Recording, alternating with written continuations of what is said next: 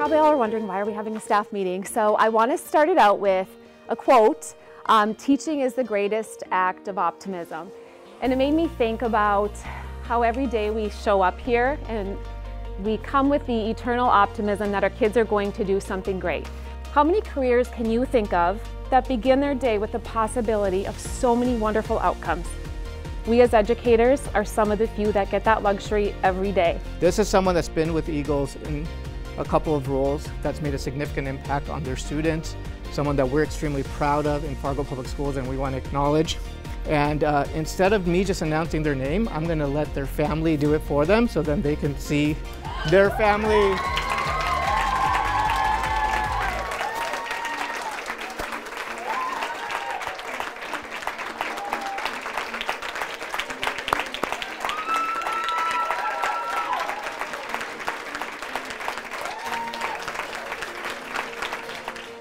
She works so incredibly hard and she shows up every day with a smile on her face. So thank you. We are incredibly blessed to have you here at Eagles and you are this is well deserved. Congratulations.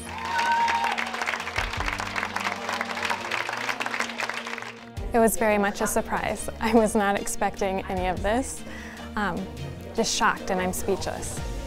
I love coming to work. I love helping my students grow and learn, and along the way they teach me as well. I adore working with all the staff that I have.